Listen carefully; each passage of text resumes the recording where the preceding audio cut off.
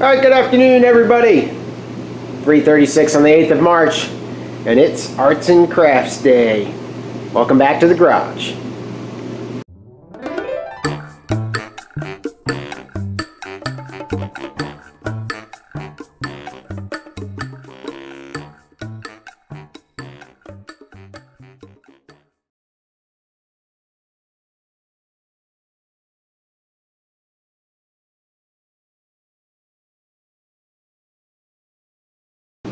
Alright, so my entire goal tonight is to make these wooden bucks that I had mentioned in my last video and in my last blog post.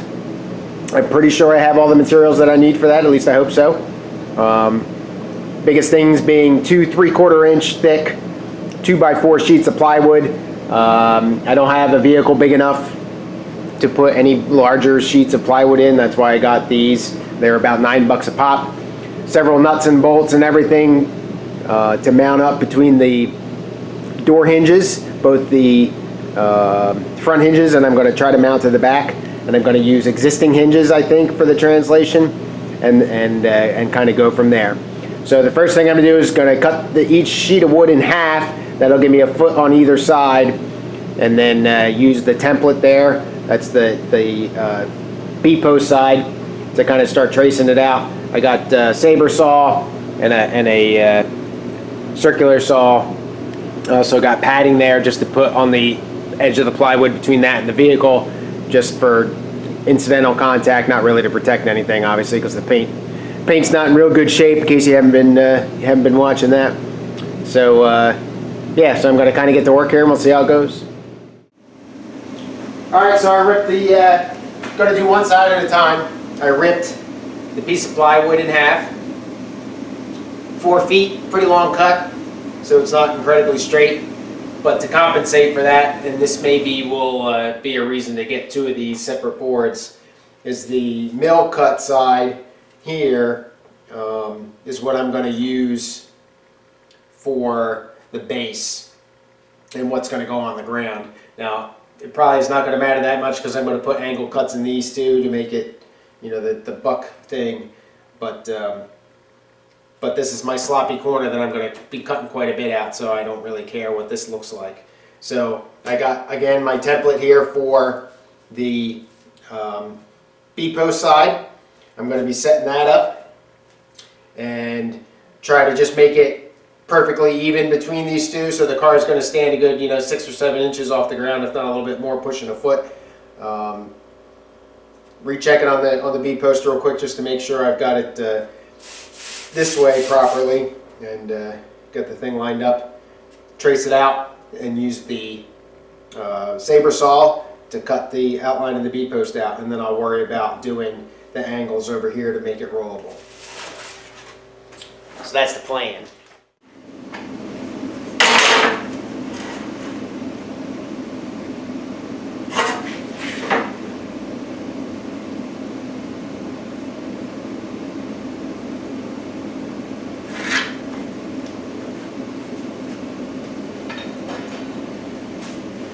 Alright, just making it to mark the center.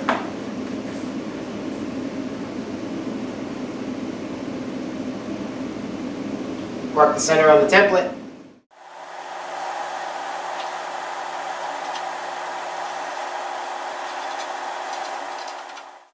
Alright, so another potential concern I have here is if I've actually, I didn't focus on this, but I'm wondering if this temple is level, right? Because you want the car to be level. I don't think I'm going to really stress about that too much because I don't think it's going to matter that much. But you know, then again, I have been wrong before, so hopefully it won't matter too much and I'll be able to get away with it. Alright, so I got the B-post measured out here, so I'll do a rough cut with that with the saber saw. And again, I'm not trying to make this a clean, you know, a tight fit at all between the car and the piece of wood. As a matter of fact, I am going to put some foam in between there, just because I don't see a reason to do that, and because I don't want the car to be supported weight-wise. I don't want the body to use this piece of wood as a weight support, because, oh, I can see that happen to this, it causing it to crumple a little bit. So I want the B-post or the hinges, wherever it's going to be mounted to support the majority of the weight. So go ahead and cut that out and go from there.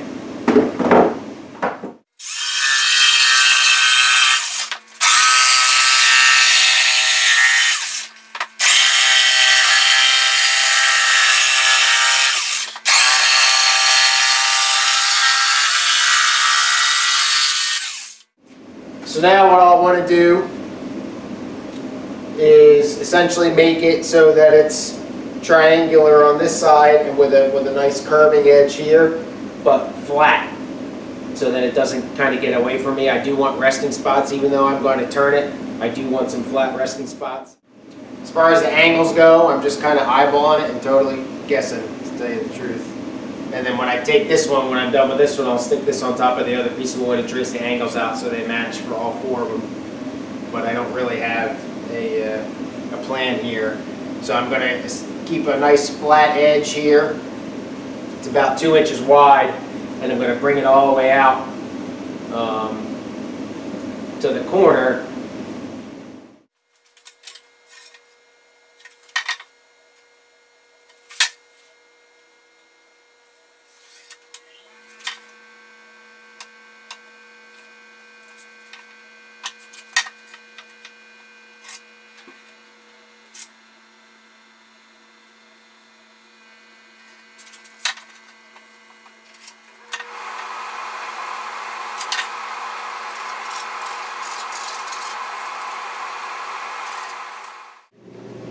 Alright, so I'll try to show you what I did here.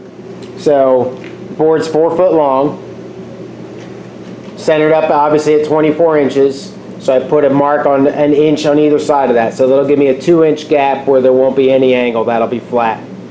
So then I drew a line from there to 5 inches wide point. So if I put the T-square up, that line measures up with 5 inches, and I just do a straight line connecting those points. So that's going to be the major angle that the car is going to sit at. I am totally eyeballing this based on Chef Tush's eyeball look in the videos that I looked at. I don't know if this is right. So from 5 inches I went to 7 inches, and then I marked it again at 8.5 inches from the top of the board. And then I did 2 more lines. One 1.5 inches in and the other one 3 inches in from the right here. And then I just essentially connected the dots. So what that gives me now is I'm going to have about a 3-inch wide flat spot, a small angle here, then it's going to turn the corner again, and then the major break all the way out to there. So all of this, if you can see where my scribble scratch is, that's all going to be gone.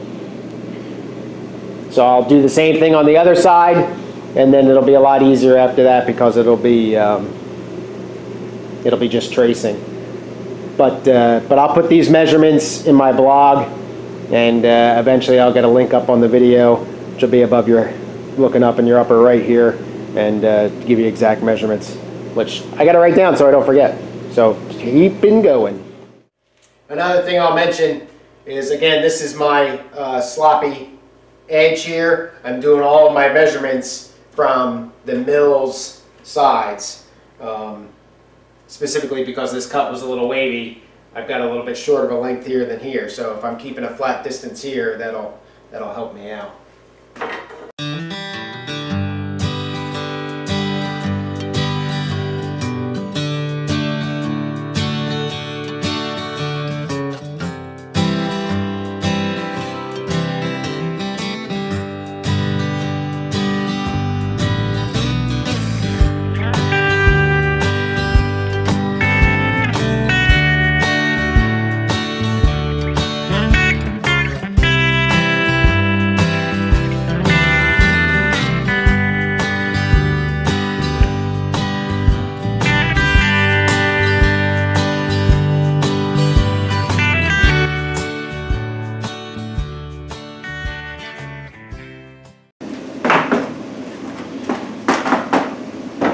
Alright, well, there you go.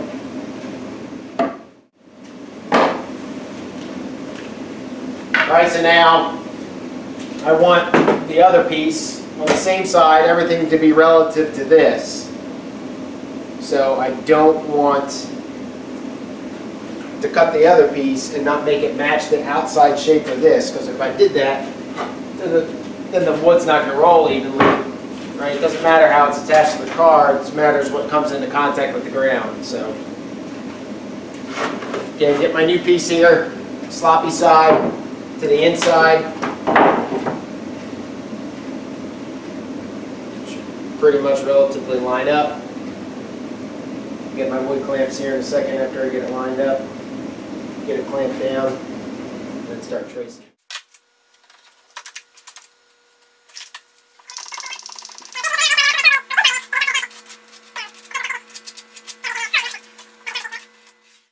I want the car to sit relatively level when it's on this thing, right?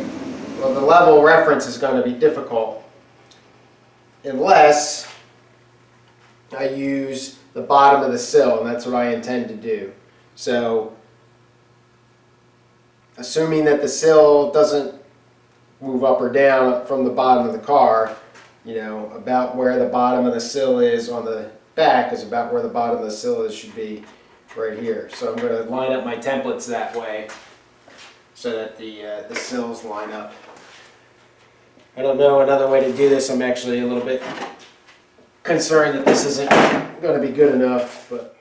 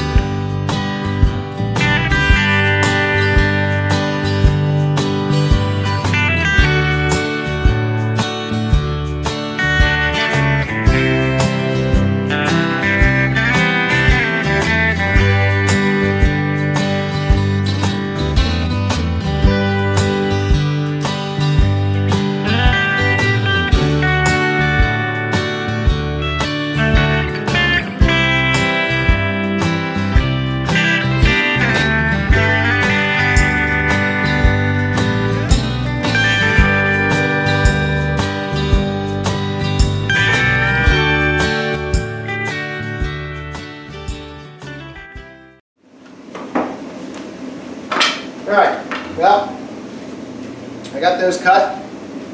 I think they're okay. I'm going to sand them up real quick just to get the edge off so I don't give myself a bunch of splinters. And now I got to line them up to the car, which is probably going to be just as tricky as this was. So I'm going to pause it here because you guys don't want to see me sand, and go from there. Alright, it's about 5:45 or so. That's my initial thought right there with the rear one. Get the, right now it's just resting on the body, that's why it appears to be magically sitting there. But get that on there like that and attach it, weld this piece here to that metal plate, and then bolt it through on the wood, and then do something similar except going at it like this with the other side. But unfortunately the problem now is that the body's not level. It's canted up quite a bit at the front, and because of that I can't ensure that my bucks are going to be level when it sits on the ground, and I don't want that to happen. Right, so when I put this bracketing together, I want that buck to be level to the ground and level to the car, and I can't do that with the car all hitched up in the front like that. So I got to grab the lift, a cherry picker, put that front strap through like I had when I lifted the whole body, but leave the rear of the body on the stilts, and try to level it out that way. So I'm going to grab Bite D real quick and then get that set up. Alright, so I got the cherry picker set up, got the car level. All I did was put the level across the sill here. Sorry for making you sick. So it can be adjusted a little bit, but that's pretty close. So hopefully that's level anyway. Looks like it. So now I'm going to try to fit this and use the pipes to measure that out, and the square tubing, and see what I can do. It's not as easy as I thought it would be, but as hard as I guess I expected. So we'll see how it goes. All right, so I got the my version of the little connector or whatever you want to call it here welded up. Hopefully welded up good enough. Screw that puppy back on and then start to dry fit the piece of wood. All right, so I have it clamped up. Again, trying to leave space between the body itself and the wood. So mark holes in here so I know where to drill the wood through. And then the only other issue that I have right now is it's not quite level. So the top needs to come towards the back of the car. So it needs to twist a little bit, but because of the way that it's mounted, I don't know that I'm going to be able to do that. So there's two ways I can do it. Either I can shim here, or I can try and shim at the bottom here and kind of get the bottom to kick out. I'm not sure which I'm going to do yet. But what I will do first is I'm going to drill the holes and I think bolt it up, and I'll see if I can get it to shim up on the B-post instead. So that's what I'll do. All right, so I got the holes drilled in the wood. Put that guy up there now. The 1-inch square tubing, 3/4 inch plywood. So I got 2.5-inch bolts, washers on both sides, and a lock washer on the back, just to try to prevent it from loosening it up. I can't find my 3/8 inch drill bit, unfortunately, so my holes are a little tighter than I'd want them to be. But I'm not putting any weight on these puppies right now anyway, so I'm just going to do 2. You see how it looks.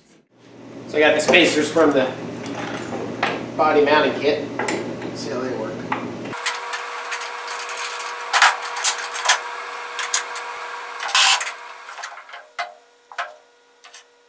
That's definitely good enough. Alright, so yeah, that'll work, I guess. Alright, so if you can tell, I cut the hinge part, I guess you could say, off the hinge.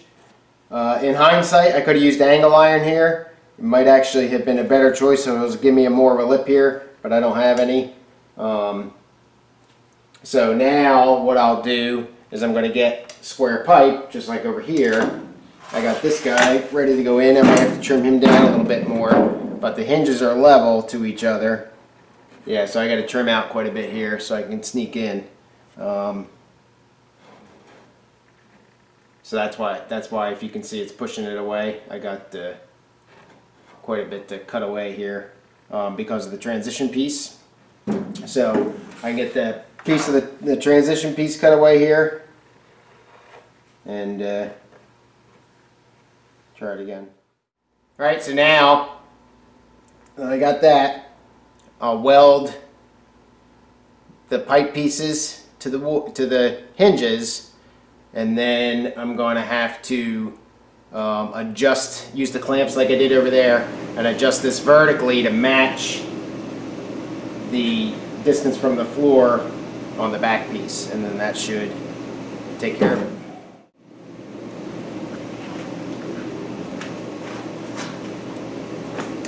Alright, so as you can see, I did have angle iron, so I took advantage of that. I got it screwed down, got the poles welded on there. I'm running out of time for the evening, so I'm not going to get any further than this right now, but this guy's going to go up.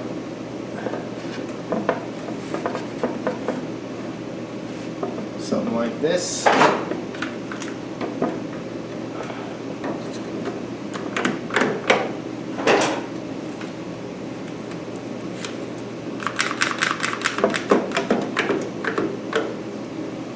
Something like that. See what the leveling looks like. Holy cow, it's actually level. So now really all I need to do is adjust the height vertically. And yeah, that's about it. I wish that it would be in a little further. Might be able to play with that a little bit. I think I have a problem. Those things are so good. Anyway, instantaneously, it's Saturday now. Continuing on with the buck project, and the garage is an absolute mess. Looks like a bomb hit it. I just kind of left it the other night, so I'm going to clean up, suck down some breakfast, and get back to work. All right, so I'm pretty sure I've got the front piece here set. If you look right there, it's pretty much touching the top of the A-post there, so I'm going to cut that back a little bit just to provide a little bit of relief. But my concerns here were that the bucks were at the same height from the ground, so I leveled the car up. You can see I got this contraption here with the car being leveled, and I just use a level on the sill. Made sure the car was leveled up, and then just measured the distance between the bottom of the two bucks and made sure that they were equal.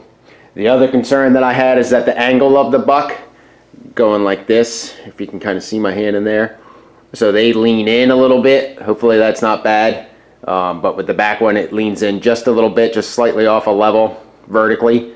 So I had the front one match that. So yeah, so I got it clamped in there, and I'm just going to go ahead now and mark for placing the drill holes in there, and then getting the holes drilled through the wood and through the square tubing. The other thing that I think I'm going to do, especially in the back here, just to provide some added support, I think I'm just going to put a brace in between the bolt holes, maybe even going on an angle from the bottom outside one to the top inside one or something like that.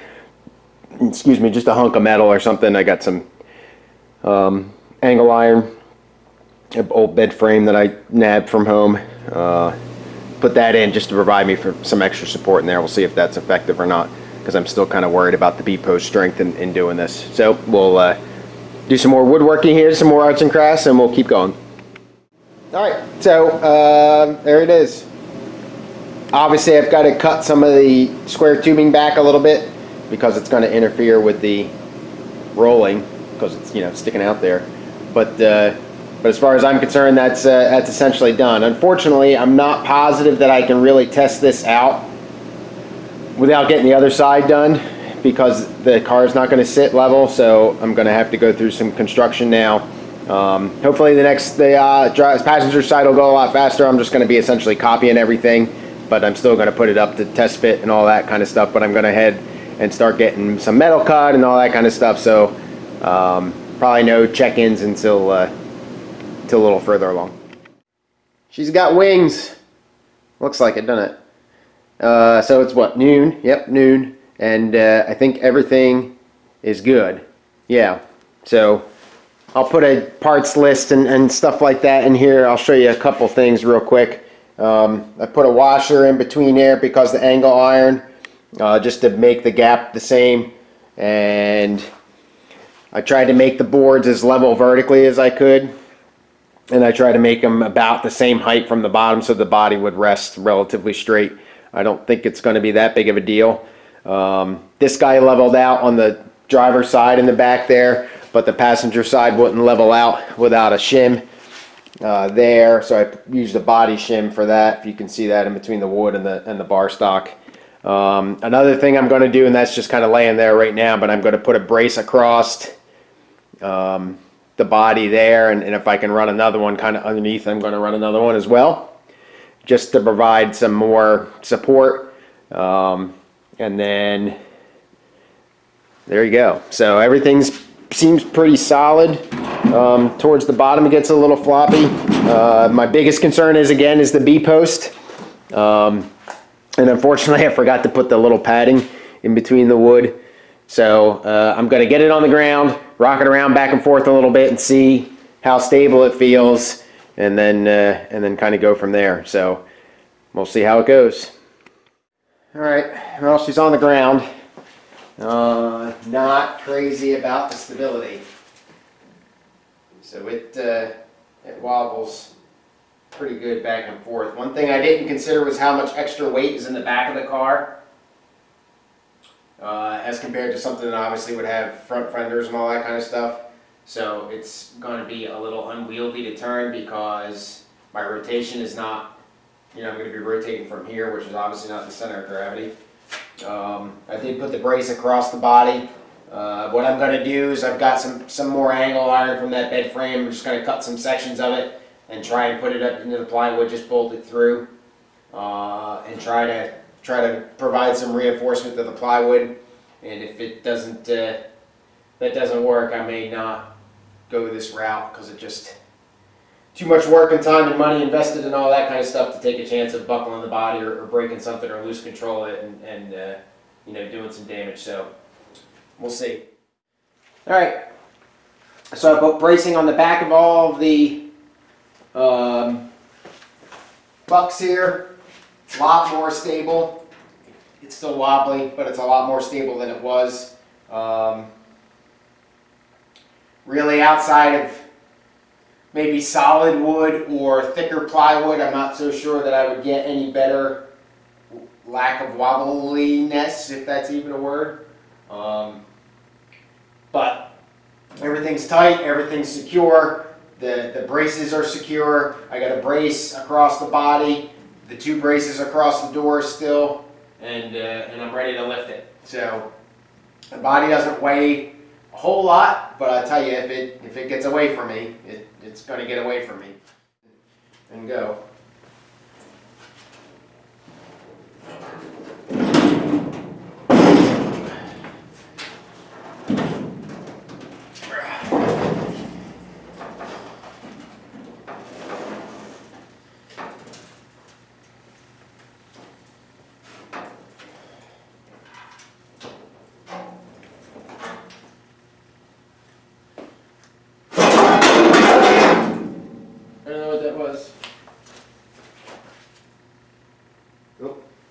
Just the cover for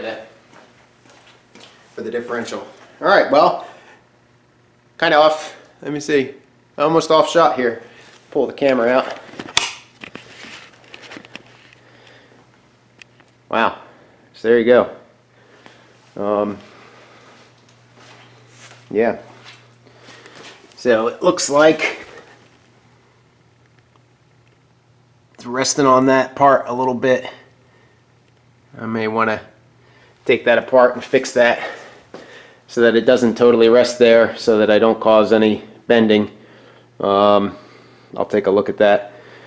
But obviously I can get to the bottom of the car now. You can see in here kind of how dirty and greasy and nasty it was just from probably the old diff kicking off oil. But I can get to all my welds now on the inside, all of the underneath here, get all that stuff cleaned up.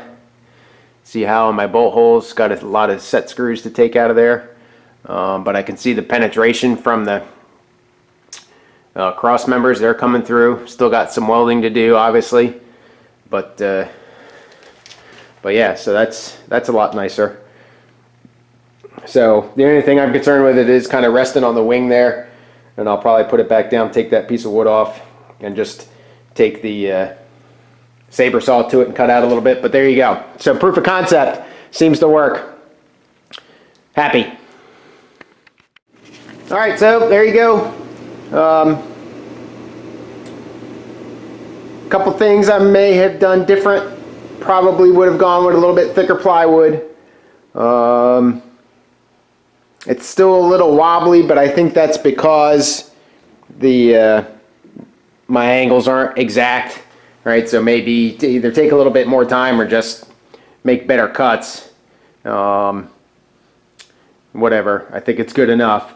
I do not intend on leaving it like this every day, though. I will put it back down on the ground instead of leaning, just so that I don't exert any force on the body, potentially the body. But I did take care of that gap at the bottom there. Though it's still touching a little bit on the floor pan. I actually started to bend that guy up a little bit. It's all right. So yeah, so I'm happy. It's going to definitely serve its function, allow me to get everything under here and start going to town about cleaning and finishing up some welds and all that kind of stuff. So it worked out pretty well. So I'm pretty happy. So that's about it for today. I'm going to clean up. I never cleaned up the garage, so it still looks like a bomb went off in here. Thanks so much for continuing to watch the channel and comment on the videos. Getting a lot of good comments lately. Over 600 subscribers, so I'm more than halfway there to 1,000.